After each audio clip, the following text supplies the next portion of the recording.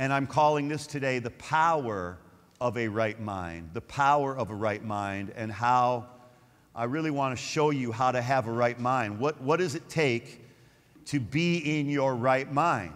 And, you know, because we know from the scripture that we went over in Luke 8:35, we'll go over that again. In Luke 8:35, remember, after Jesus cast the legion of demons out of the man who was demon-possessed with thousands of demons, Jesus, it says that then they came out to see what had happened and came to Jesus and found the man from whom the demons had departed, sitting at the feet of Jesus, clothed and in his right mind. Everybody say clothed, and in his right mind. Now, we focused a little bit on being clothed. We're clothed with two things when we get born again. We're clothed with God's love, and we're clothed with the gift of righteousness, right? And there's a lot to be said about that. But then it says, and he was in his right mind. Now, obviously, he was out of his mind before. And when you're out of your mind, you do crazy things. When you have a right mind, when you're in your right mind, you make right decisions. When you're out of your mind, you make out of mind decisions. You make bad decisions. So a right mind will make right decisions. And by the way, that's what spiritual warfare is, right? Spiritual warfare is who is going to control the decision-making process of your life. And I know I've shared that with you over and over again, but Oral Roberts taught me before he died, he said, son, don't just tell people something once. Tell it to them over and over and over again, because people have to hear it over and over and over again. And like a broken record, you're going to hear me say this over and over and over again, that spiritual warfare is not fighting the devil. The devil has been defeated by Jesus. It says, and I can back all this up with scripture. 1 John chapter 3, verse 8 says that Jesus came that he might destroy the works of the devil. So Jesus destroyed the works of the devil. Jesus defeated the devil. He said, behold, all authority has been given to me in heaven and earth, in Matthew chapter 28. In Luke chapter 10:19, he said, behold, I give you authority to tread upon serpents and scorpions and over all the power of the enemy. How much power over the enemy? Who's the enemy? The devil. And how much power do we have over the enemy? How much does that leave for him? Thank you. So we're not defeating the devil. He's already defeated.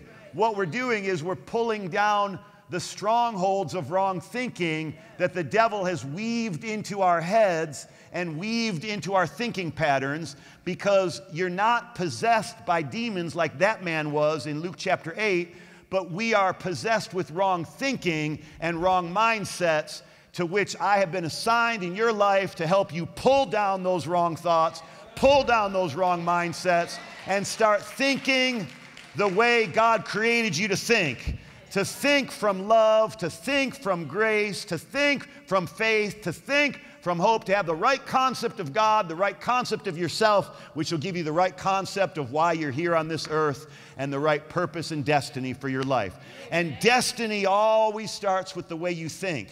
You know, because people have said over the years, you've heard me say it, you've heard other people say it, a thought turns into a decision turns into an action becomes a habit becomes your character, and your character leads to your destiny. You don't have to worry about fulfilling your destiny, because your destiny is a byproduct of these steps that come before it, and all of them are a byproduct of the way we think. So we don't have to focus on our character. We have to focus on our destiny. We don't have to focus on our habits. What we need to do is focus on how we think, because your thinking leads to your decisions lead to your actions lead to your habits lead to your character, and your character produces your destiny. So if you want a great destiny, it starts with great thinking. You don't have to search for your destiny. You don't have to ask God to fulfill your destiny. You have to just think great, and you'll live great. Think higher, and you'll live higher. So this guy's in his right mind. In Luke chapter 8:35, how did he get there? How did he get in his right mind? Because clearly he was out of his mind.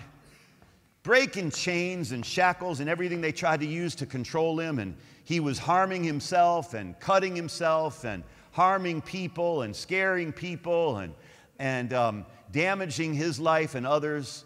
And he was naked and was without a home. He lived among the dead. He lived in the tombs. And what? And what? Look, this is really important that we get a hold of. What's the difference? What was the difference between what kind of man he was before and what kind of man he became after? The difference was one thing: an encounter with Jesus. An encounter with Jesus. And look, every one of us has had an encounter with Jesus, but it's one thing to have an encounter with him. It's another thing to get in our right mind. It's one thing to have a one-time encounter with Jesus. Many people I know, many friends, the guys that led me to the Lord, two of them in particular that helped lead me to the Lord, they had a one-time encounter with Jesus, and then they helped me have a one-time encounter with Jesus, which I had, but then they kept walking their own way, and I sat down at the feet of Jesus. The only difference was they kept walking and I sat down. Because we need more than an encounter with Jesus. That's where it starts. An encounter with Jesus, we get born again. But if we want to get in our right mind, we have to sit. We have to sit. Where? At the feet of Jesus.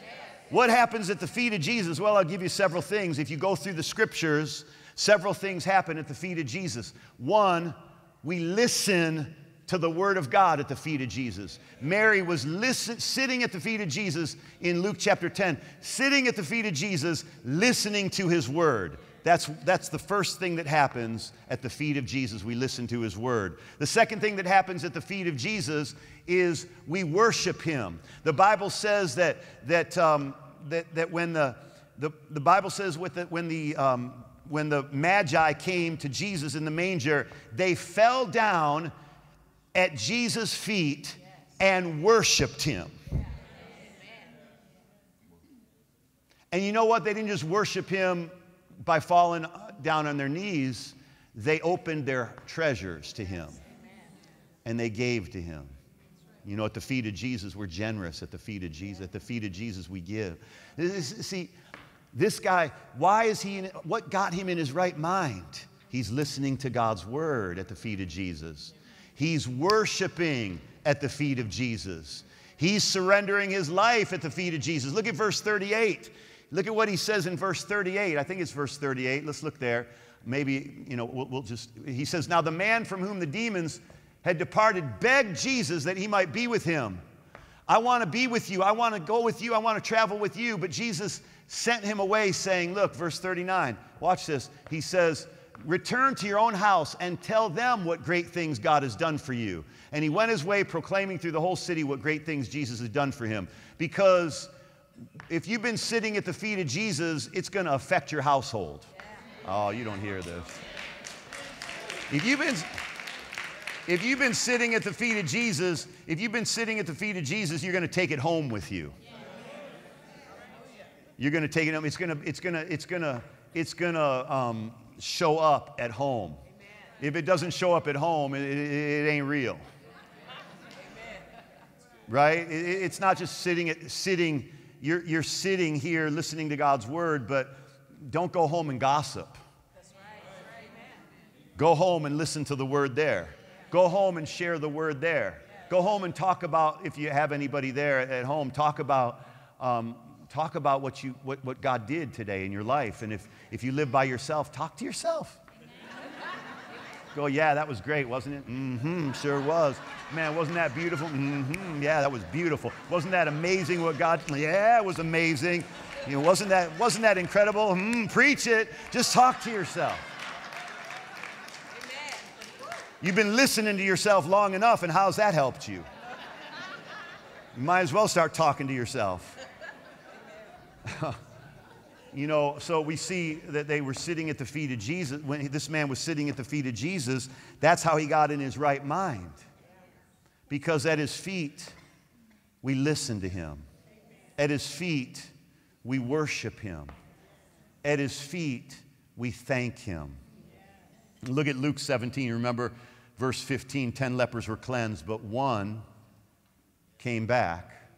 Look at what it says, Luke 17, verse 15. But one of them, when he saw that he was healed. Now, how many did Jesus heal that day? 10. 10 were healed, right? All 10 of them were healed. But one, when he saw that he was healed, you see, it's not whether God has done something amazing in your life. It's whether you're focused on it. It's whether you're looking at what God has done. Remember that old song, "Look what the Lord has done," right? I don't know, it probably didn't go quite like that, but probably went a lot better than that. Or that song that, "He healed my body, he saved my mind, he touched me just in time."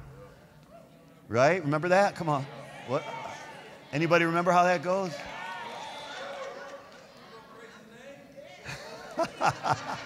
We got to do that song sometime. Would you like to do that sometime? But you can't just sing it religiously and not know the word. You gotta man, you gotta get into it. No matter what style of music we do here, just get into it. It's worshiping God. It's not about style. It's not about style. It's like there's all different styles. You're here to become conformed to the image of Jesus, not to just listen to your favorite music. You can do that on your way home, right? But you can't, this is your church family. My kids listen to different style music than I do. Like I was listening to Elvis on the way here. I'm old school. I listen to the 70s. I listen to the 60s. I listen to the stuff that when people knew how to write music. I'm not against all you guys, all you newcomers that think that, that these new guys and new gals know how to do it. They're okay, but, but us old timers, man, we know what music was supposed to be. And by the way, you're not hearing, they don't play. You go to all your favorite movies. You go to any of your favorite movies, and guess when the theme songs are? They're all from the 70s. All the theme songs of your favorite movies are from the 70s. Why do you think that is? Because us from that generation, we're the best. We had the best music. We had the best TV shows. Sanford and Son, Chico and the Man.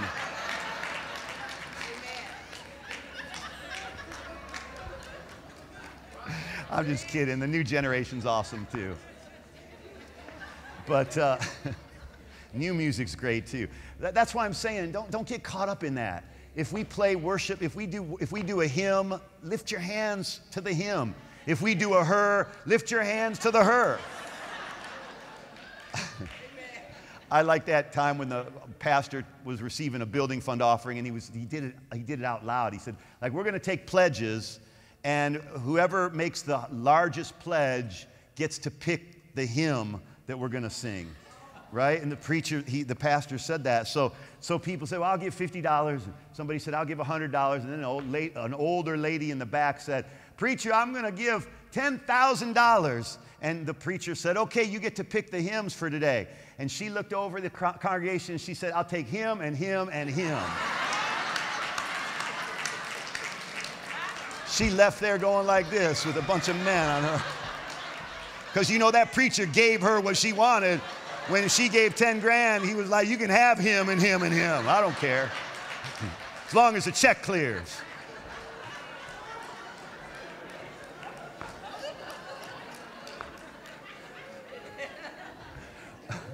Don't get caught up in style. Get caught up in Jesus. You can worship him with a hymn. You can worship him with a gospel song. You can worship him with a hill song. You can worship him with a valley song. You can worship him with a old 80s song. I can't remember. Some of them will come back to me, but abiding in the vine, love, joy, peace, he will make it mine. I got prosperity, power, and victory, abiding in the vine. I mean, you can do any song. You can do any song and worship Jesus. Because it's all about who you're worshiping, not does that make you groove? Like groove to whatever, man. Just move and let your heart get into it. All right, we moving on? Can we move on now? Go at the feet of Jesus. So it says, now I lost my train of thought. You guys got to always keep the verse up there to keep me focused. Because I got like ADD and ADT and, So when he saw, verse 15, when this one of them, when he saw that he was healed, it's what he was focused on. What are you focused on? Are you focused on what you're waiting for God to do, or are you focused on what God has already done? That's when he returned and with a loud voice glorified God. He didn't have to be told, come on, shout louder. Come on, sing louder. Nobody had to coach him on how to worship. When he saw that he was healed, his reflex, his reaction was to glorify God with a loud voice. And nobody had to tell him, be loud. I just want you to see what God has done for you. And then you know what will happen? You'll be loud. You will make a joyful noise, and you will make a sound that other people will hear. And it won't be a religious sound. You know what it will be? It will be a sound of thanksgiving. Look at verse 16. It says, and he fell down on his face at his what? At Jesus' what? Feet. At his feet, giving him thanks. Listen, I'm hoping that you're putting these things together with me, because back in Luke 8:35, he was sitting at the feet of Jesus, clothed and in his right mind. What got him in his right mind? It was sitting at the feet of Jesus, listening to his word. It was sitting at the feet of Jesus, worshiping God. And by the way, worship is not how high you lift your hands, although there's nothing wrong with it, and it's precious and it's beautiful to lift your hands when we're singing. But worship isn't just a song that we lift our hands to. Worship is lifting our thought life. It's lifting our thought life higher to God's way of thinking. That's true worship. You say, well, where is that in the Bible? I'm really glad you asked, because it's in Romans chapter 12, verse 1. He says, by the mercies of God, I beseech you, by the mercies of God, that you present your bodies a living sacrifice, not a dead sacrifice. Like that, God wants us to present our life to him. And then he says, holy and acceptable to God, which is your reasonable service. Put the New American Standard translation up there. New American Standard Bible says, present your bodies a living and holy sacrifice acceptable to God, which is your spiritual service of worship. So when we're not sacrificing our bodies to die for him. We're presenting our bodies alive. And what are our bodies carrying? Our heart and our minds. So it's surrendering our hearts and our minds to God. It's surrendering our thought life to God, which is in our bodies. Our bodies carry our brain, our thoughts, our mind, and that's what we're surrendering to God. We're presenting our bodies because our bodies house our heart our mind and our thought life, which is our spiritual service of worship. You say, well, how do you know he's talking about your thought life? Because the very next verse says, do not be conformed to this world, but be transformed. He defines what it is to worship him. Be transformed by the renewing of your mind so that you may prove what is the good, acceptable, and perfect will of God. This is what worship is. It's being transformed by we're worshiping God when we're being transformed by the renewing of our mind. Listen, you could lift your hands today and walk out of here completely the same as how you walked in. That's not worship. Worship is being transformed because lift your hands all you want. I love it. I love it. I think we should all lift our hands. It's an act of surrender. It's an outward symbol of an inward surrender. Just like baptism, it's an outward sign of an inward acceptance of Jesus Christ as our Savior and Lord. You following me? The water doesn't change you. It's your faith. It's you identifying with his death, going under the water, and identifying with his resurrection, buried with him and risen with him.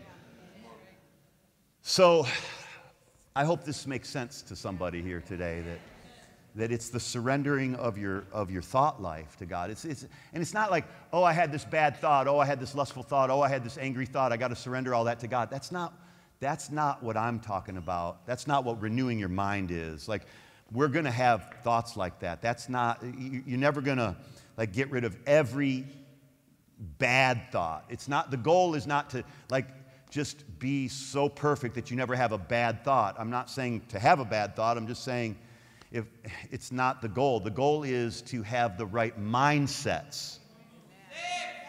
It's a mindset is like the thermostat in your home. You control the thermostat. The thermostat controls what the house is eventually going to feel like. You change the temperature on the thermostat. You don't set the thermostat at what the temperature is.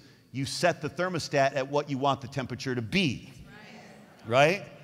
And so your mindsets are where you want your life to be. This is how I'm going to think. I'm going to think like God. I'm going to think like a winner. I'm going to think like the head, not the tail. I'm going to think like more than a conqueror. I'm going to think like I can do all things through Christ. I am going to adopt God's way of thinking. It's not just, oh, getting rid of this bad thought or that bad thought. It's setting the thermostat to God's system of thinking, God's mindsets. Are you still with me? So what is it to be in your right mind? It's a right-minded person, a person in their right mind, first and foremost, and I've already gone over some of the things, but just to kind of recap and put it all together, first and foremost, a person in their right mind is a mind that is convinced that God loves them. Now, what do you think convinced this man that God loved him? Here's what convinced him: that everybody else had given up on him. Everybody else considered this man was going to be demon-possessed and living among the tombs and living among the dead the rest of his life. But Jesus didn't give up on this man. Because if you look at one of my favorite verses in the Bible is Matthew chapter 12, verse 20, because it describes what the Jesus that saved me. The Jesus that saved me, this is what he's like. Matthew chapter 12, verse 20. Look at what it says.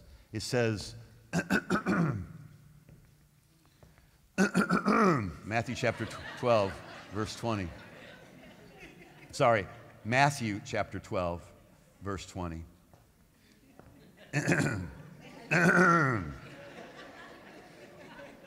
Thank you. A bruised reed he will not break. This man was bruised by the demons, bruised by his own self-hatred, cutting himself and hurting others. And Jesus does not break a bruised man, he heals him. Jesus does not break a bruised woman, a damaged woman, he heals her. And a smoking flax, that's a translation I'm not, real keen on. I have a different translation for that that'll, I think, that captures that a little better. Let me see if I can find it for you here. It's actually, I don't know what translation this is, but it goes like this. A damaged or bruised branch he will not break, nor will he put out a dying flame.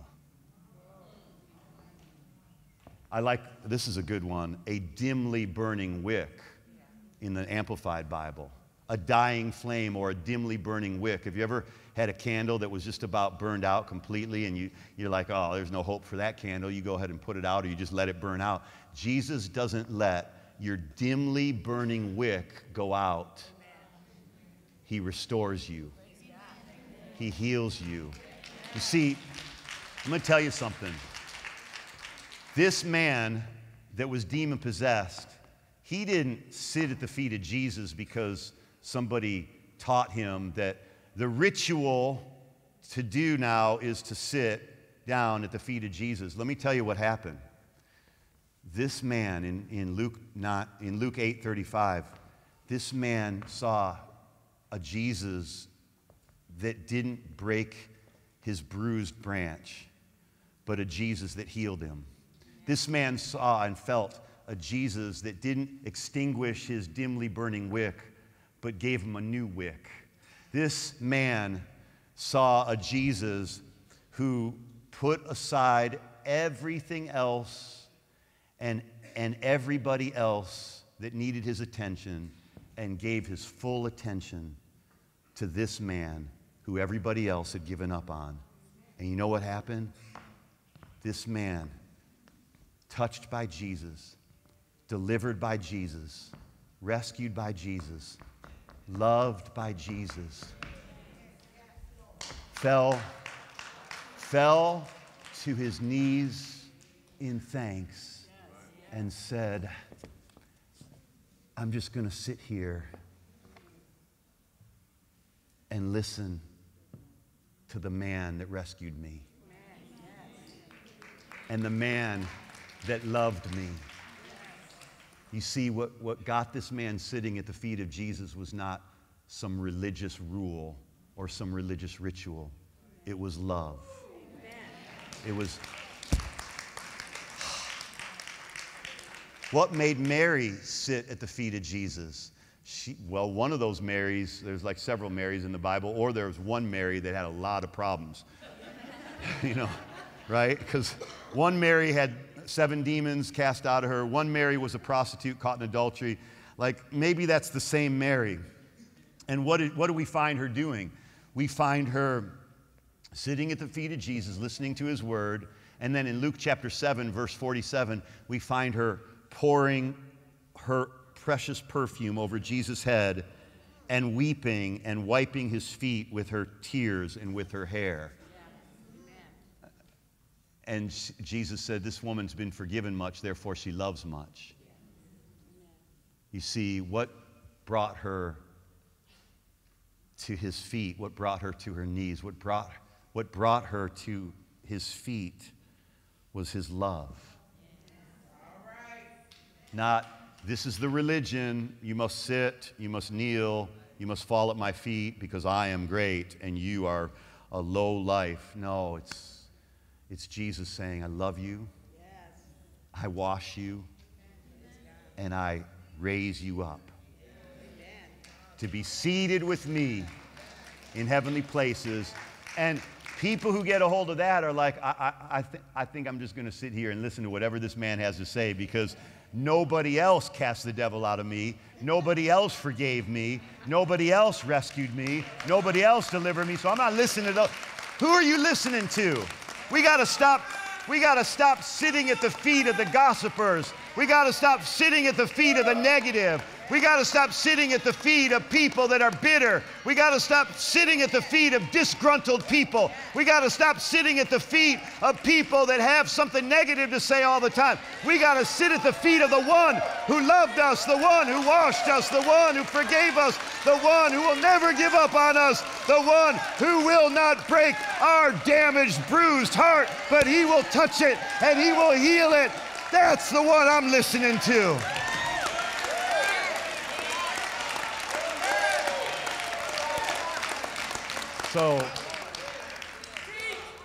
So if you want to be in your right mind and not be crazy anymore, because I was out of my mind before I was saved, and a little while after I was saved, a long while after I was saved, because healing the mind is a process.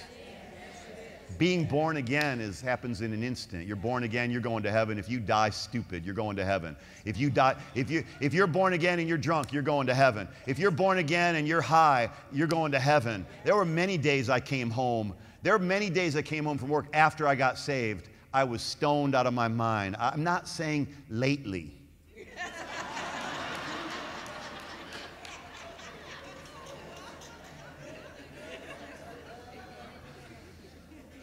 But I was saved. I just didn't have my mind renewed. I wasn't thinking God's way. I had to get in the cocoon. I had to crawl in there like the caterpillar does, spin the cocoon around his body, and then stay there and let the Creator cause the DNA of my destiny to emerge, while I keep my head in the cocoon, which means I keep my thought life in God's Word, and I fast from wrong thinking, and I renew my mind. That's the cocoon. And I come to church. This is the cocoon. This isn't where we live our whole life. We're here 2 hours a week, and if we come on Wednesday, another hour and 15 minutes. We get out at 8:15, gang.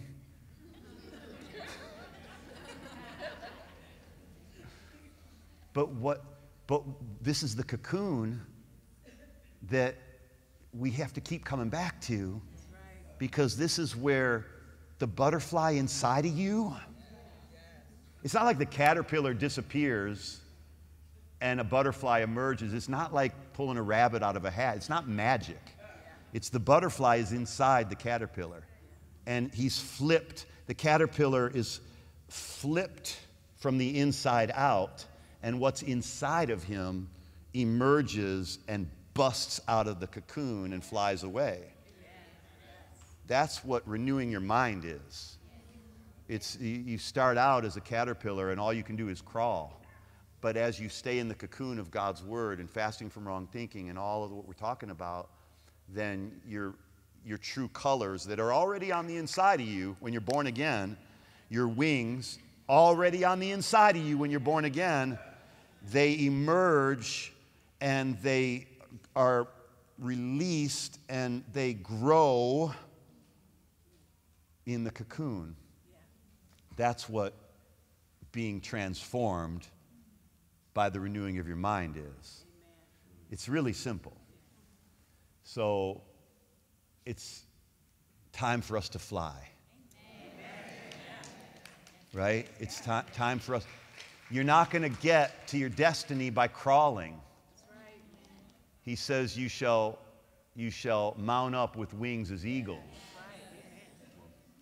You're not going to crawl to your destiny. It's too high. It's too great. You got to fly there. So you got to get in the cocoon. Fast from wrong thinking. Renew your mind. Keep coming to the church and hearing the pastor repeat himself over and over and over again. And hear these scriptures and the scripture and the scripture. And in the beginning was the Word, and the Word, the Word, the Word, the Word, the Word, the Word, the Word, the Word, the Word, the Word of God, the Word of God, the Word of God. I'm not some high-tech preacher with all sorts of newfangled ideas and new ways of presenting the gospel. The gospel is simple. He loved us. He washed us in His own blood, and he made us kings and priests before him. Revelation chapter 1, verse 5 and 6. That's the gospel. Jesus died for our sins and was buried, and on the third day he rose from the dead. And if you confess with your mouth Jesus is Lord and believe in your heart that God raised him from the dead, you shall be saved. So what does it mean to be in your right mind? It means a right-minded person is a person whose mind is convinced that God loves them. A person in their right mind is a person who is thankful for what God has already done. A person in their right mind is a person who worships God by elevating his thought life to God's way of thinking, not just a ritual of singing a song. And you get a hold of those three things, that's what it means to be in your right mind, that you will then begin to make right decisions, and your right decisions will produce an amazing destiny.